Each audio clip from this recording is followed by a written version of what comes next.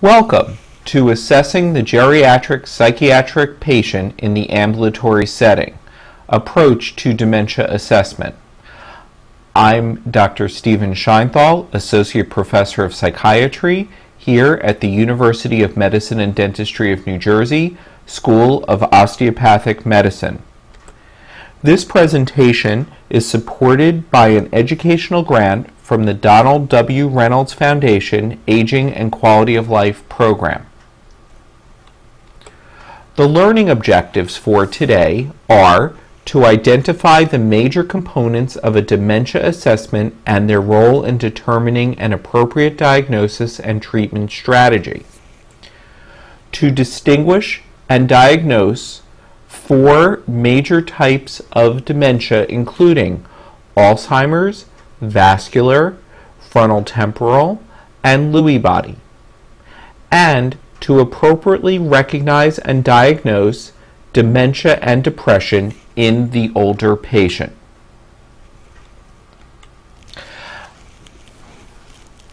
When a patient presents to your office for assessment, there are several key components that you need to cover, and they are listed here.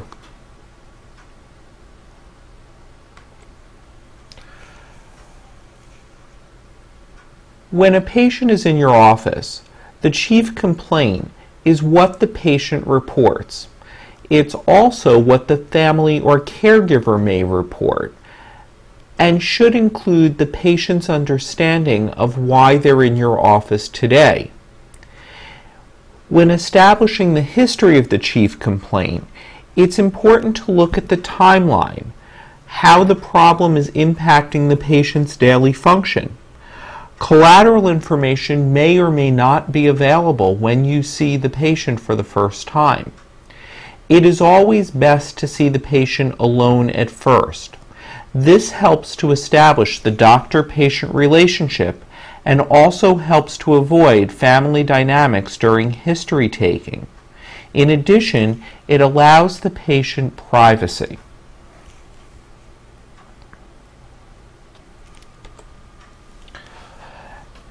Next, we'll take a look at the past medical history.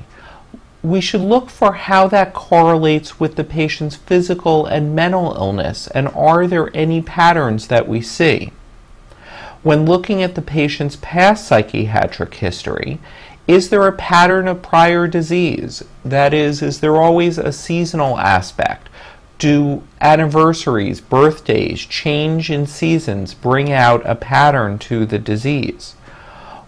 You should always be considering risk factors, prior suicide attempts, prior physical or psychiatric hospitalizations. What is their patient's treatment history? Has treatment been successful? Do they go to a doctor once or twice and then not go back? And why might that be? Today, we're going to take a look at the case of Mrs. B. When we take a closer look at the case of Mrs. B, she comes in and she says, "I'm very upset about coming here. My daughter made me come. She thinks I'm losing my mind." What we know is this is a 72-year-old female who is very angry and tearful when describing her history. She admits to losing things and getting lost driving once. I got lost because of the construction. She states, I'm able to do the cooking, but she also admits that she has left a pot burning on the stove on more than one occasion. She doesn't know how long this has been happening. Let's consider the question, what is confabulation? Let's take a moment to think about this. Confabulation is the creation of false memories. This is commonly seen in patients suffering with Alzheimer's disease. It fills the gaps in the patient's memory. It can be difficult to distinguish confabulation from lying or even from delusions. Let's next turn our attention to the question, why is collateral information important? Collateral history becomes very important when a patient is confused, since the history from the patient is not always reliable. When evaluating someone with cognitive issues, family and friends, even caregivers, can be helpful in verifying the accuracy of the patient's report. Let's turn back to the case of Mrs. B. Here we get collateral information from the daughter. Her daughter reports that Mrs. B is increasingly confused and angry, that the confusion has been escalating over the past year. Mrs. B, a lady who was very good with names and remembering birthdays, sending cards to relatives and friends regularly, has now been forgetting names and frequently missing birthdays. She's also noted now to be making up stories that are just not true. Twice she's gotten lost coming home, and there was no construction. She's burned several pots on the stove. She's not sleeping well. She has a poor appetite and is picking at the food. We see her past medical history here, and her daughter reports that Mrs. B has no prior history of depression. Her social history is that she is a retired teacher with a college education. She's been widowed for 10 years and has 3 children and 7 grandchildren. She lives alone. She drinks 2 or 3 glasses a week of wine, and she enjoys that. She denies any other drug use. Mrs. B has no advance directive. When we take a closer look at her medications, it's always important to do a medication reconciliation, that is, a review of her medications to look for things that may be causing problems or creating a prescribing cascade. Here we see her current medications as well as her over-the-counter medications. We have to question the Ambien use, but other than that, her medications appear reasonable. Let's take a closer look, however, at common prescribing cascades. A prescribing cascade is where a medication is prescribed for the side effect of another medication. Here are some common prescribing cascades. For example, with a SSRI, we can get serotonin syndrome, which presents as agitation and restlessness. The prescribing cascade would be to prescribe an antipsychotic or a benzodiazepine to decrease the restlessness or the agitation. The treatment of choice, however, would be to remove the SSRI. SSRIs can also contribute to insomnia. This can lead to the prescribing of sleep aids. Yet again, the better treatment would be to remove the offending agent causing the insomnia rather than adding additional medication. Appetite change likewise can lead to the prescribing of appetite stimulants, which also carry a host of side effects. We also see prescribing cascades commonly with benzodiazepines, which can cause lethargy, agitation, and depression. We know that the lethargy can lead to the prescribing of psychostimulants, the agitation to the prescribing of antipsychotics, and the depression to the prescribing of antidepressants. All could be readily treated by removing the offending benzodiazepines. Acetylcholinesterase inhibitors as well are a common source of prescribing cascades. These medications are not benign. They commonly cause restlessness, insomnia, bradycardia, or weight loss. For example, bradycardia can lead to syncopal episodes, which can then lead to a cardiac workup and even pacemaker placement. Insomnia to prescribing of sleep aids, and so on. Please be aware of common prescribing cascades and do your best to not contribute to this problem. Let's turn our attention to the physical exam in the case of Mrs. B. The physical exam in psychiatry is the mental status exam, and it has several key components: appearance, speech, affect and mood, thoughts, sensorium and cognition. The mnemonic ASATs may help you remember these important components. In the case of Mrs. B, we find a 71-year-old female who appears much younger than her stated age.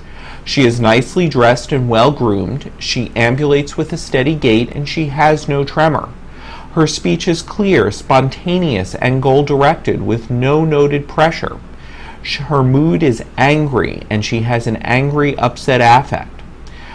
She has no suicidal or homicidal ideations, and likewise denies any auditory or visual hallucinations. There are no looseness of associations, no flight of ideas, no ideas of reference, and no paranoia noted with this patient.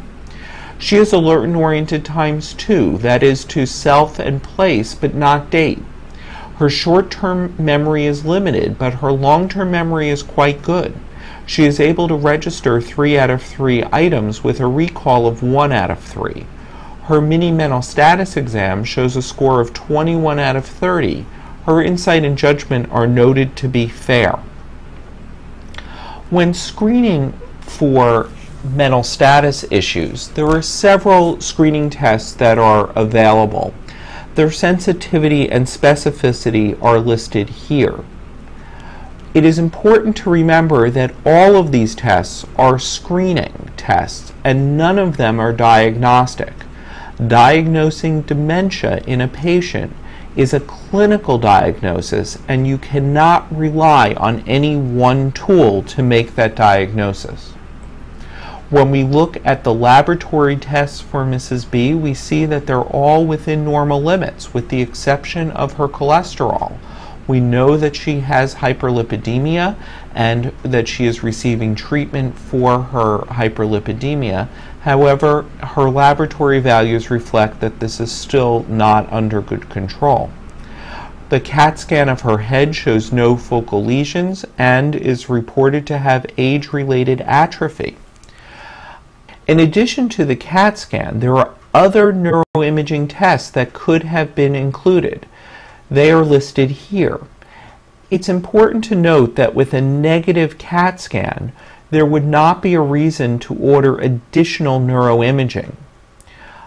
PET scanning is now Medicare approved, but may not be available in all areas. The next generation of PET scanning is called co-registration, and these machines have CAT scanning and PET scans integrated together. This allows for both anatomic and metabolic imaging simultaneously. Does Mrs. B have dementia? Well, she has progressive memory loss. She's showing impairment in her instrumental activities of daily living. There is impairment in her planning, and the impairments are affecting her functioning. But we do need to rule out other medical illnesses here. When looking at patient dementia subtypes, I find the terms cortical and subcortical helpful when talking about symptom clusters. In cortical symptoms, we find symptoms that are focal. We see language difficulties, particularly with aphasia and anomia. Visual spatial difficulties are also seen. Apraxias and agnosias are seen, as is difficulty in learning new information. Subcortical symptoms include memory deficits, slowing of processing. Frequently you see a change in personality and a difficulty in retrieving new information. When considering types of dementia, dementia of the Alzheimer's type is the most common type of dementia. It has an insidious onset with a progressive course. These patients may be apathetic. They have executive function difficulties, problems in both planning and organizing. They frequently confabulate. You see aphasias, agnosias, apraxias, and anomias in the course of the disease. Late in the disease, you may see rigidity, gait disturbance, seizure disorders, total aphasia, that is, the patient may not be able to speak whatsoever, and dysphasias, or trouble swallowing. The DSM-4-TR criteria for dementia talks about, under A2, having one or more of the following cognitive disturbances. In addition, the course of dementia in the C criteria needs to be gradual in onset and continuous. In the D criteria, we want to be certain that the symptoms are not due to an other CNS problem, that they're not due to what may be a reversible cause of dementia or an infectious process such as neurosyphilis or HIV, or due to a substance. Finally, you want to be certain that the deficits are not caused because of a delirium, and that the disturbance is not better accounted for by a symptom of depression or schizophrenia or another axis 1 disturbance. When considering frontotemporal dementia or Pick's disease, these dementias have behavioral changes. These patients are often disinhibited, they're impulsive, they can be very intrusive. They too have executive dysfunction. They also have judgment changes as well as anomia and aphasia. Lewy body dementia has yet a different cluster of symptoms. These patients have sleep disturbance, often auditory and or visual hallucinations. They may seem very flat or have a masked facies. Rigidity or Parkinsonism is not uncommon. Of note, the symptoms associated with Lewy body dementia often get worse when these patients are given antipsychotics. In vascular dementia, these patients will have notable vascular risk factors. The onset of the disease is often abrupt and may progress in a stepwise fashion. Depression is not uncommon here, nor are focal neurologic symptoms. In addition, these patients, while they have a preserved awareness of their surroundings, may display urinary incontinence, gait disturbance, depression, and can also have psychotic symptoms. Parkinson's disease, too, may progress on to a dementia in 40% of the people affected. These people often are apathetic and depressed. They have psychomotor slowing in addition to their gait disturbance. Visual hallucinations that are typically reported as small animals or human forms are common. Delusions here are not uncommon. These patients may in fact respond well to acetylcholinesterase inhibitors. Clozaril is reported to be the treatment of choice for psychosis associated with Parkinson's disease. It is recommended to start at the lowest possible dose, 12.5 milligrams at bedtime. The smallest pill available of Clozaril is 25 milligrams, so you're talking about half of the smallest available dose. Before considering one of the types of dementia we've just reviewed, a question you should consider is whether the dementia is reversible. Let's take a moment to think about that. The reality is very few dementias are reversible. 0.29% of all dementias are partially reversible. 0.31% are fully reversible. Some reversible causes of dementia include medications, infections, tumors. However, what we do know is that 50 to 60% of dementias are of the Alzheimer's type. and almost half of people into their 80s will develop some form of cognitive disorder. When considering the difference between depression and dementia, this chart may be helpful during the course of your careers. When looking at memory in depression, people may have trouble concentrating, while in dementia they have trouble storing new information. Orientation in depression is normal, while in dementia it's often impaired. Language function in depression is normal, while word-finding deficits in dementia are not uncommon. The use of objects in depression is normal, while in dementia you frequently see apraxias.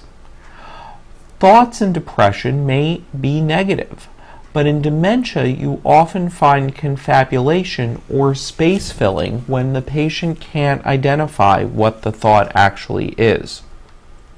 Let's turn our attention to the relationship between dementia and depression.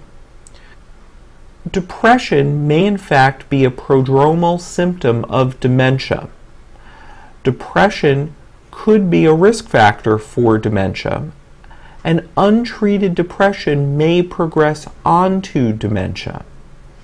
What we do know is that more research is required on this important relationship between depression and dementia. Turning back to the case of Mrs. B,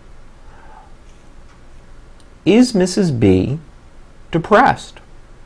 Well, we know she's angry, upset, and frustrated, and she has an acute reason for this. She was brought to an appointment she doesn't want to be at. What is missing are the DSM-4-TR criteria for depression. While she denies feeling depressed, she does admit that she gets tearful from time to time. And the collateral information from her daughter does report decreased sleep and decreased appetite. When evaluating an older adult in our office, it is important that we always ask the question, what is the potential risk of suicide? Let's take a moment to think about this. We know that older adults, particularly the 85 and over group, are at the highest risk for completing suicide. The red flags for a patient who is at risk are listed here. It's important to remember that older adults often will minimize their feelings and may not report that they are depressed or even contemplating suicide. There have been studies that show that people who killed themselves saw their family doctor within a month before the suicide and made no reports of feeling depressed or of their intent. Turning back to the case of Mrs. B, in order to come up with a diagnosis, we need to consider the following questions. Is the course of her illness subacute or chronic? In the case of Mrs. B, we know that her course is chronic.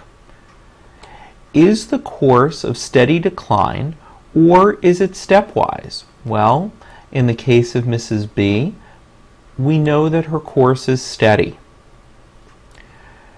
Is the syndrome cortical, that is impaired language, memory, visual, spatial problems, or is it subcortical, impaired motor function, apathy, change in personality?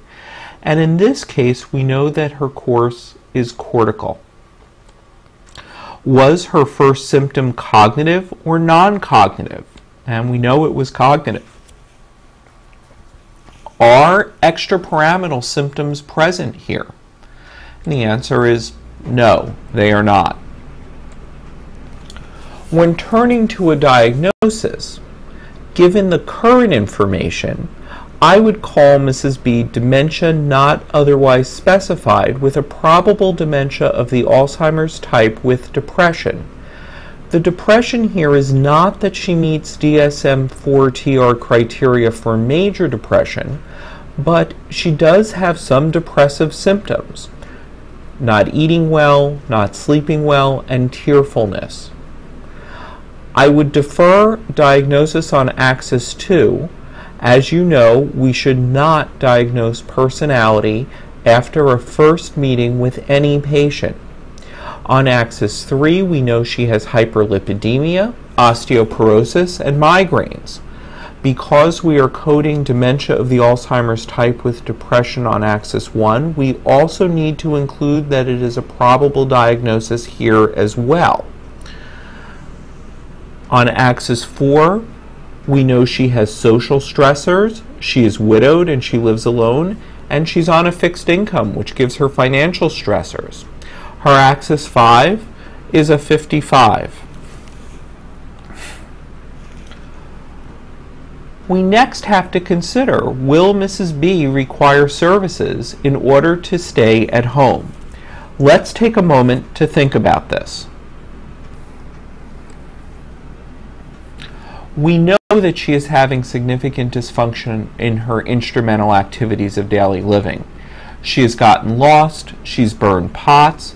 We at the least should be referring her for a driving evaluation. And cooking really should be done at this point only under supervision due to the burning of the pots. Mrs. B admits that she drinks several times a week, and we have to wonder, is she safely administering her medications? A social service consult here is critical to address safety both with the patient and with her family. I would break Mrs. B's plan into short-term considerations and long-term considerations. On the short-term side, I would like to get neuropsychiatric testing done within a month. This would help to establish a better cognitive baseline on Mrs. B and may identify specific areas of deficits that we're not already picking up. In addition, I would like to see a driving evaluation done due to the fact that she admits she is getting lost. Also in the short term, I would like a thorough social work assessment that would look at the safety in her home, her medication safety, Mrs. B's access to community social service agencies, and to begin to address advanced care planning both with Mrs. B and her daughter. From a long-term perspective, I would consider the addition of an acetylcholinesterase inhibitor to help slow her decline and aid in functioning. A minimal trial on these types of medications is 6 months. Here, I would recommend starting Aricept 5 milligrams a day for 30 days, and then increase Mrs. B to 10 milligrams once a day. I would be monitoring for change in sleep, change in appetite, particularly a decrease in her appetite, any increase in agitation or restlessness, and for bradycardia or syncopal episodes. And I would discuss this with Mrs. B's daughter as well. Also, from a long-term perspective, I would recommend decreasing her Ambien from 10 milligrams to 5 milligrams at bedtime. I would also monitor for change in her sleep patterns. And at her next follow-up visit, I would like to reassess the need for this medication altogether. I would also like to bring Mrs. B back in about 4 to 6 weeks. Should Mrs. B be on any additional psychoactive medication? Let's take a moment to think about that. It's important to remember that not every patient needs to be on psychoactive medication.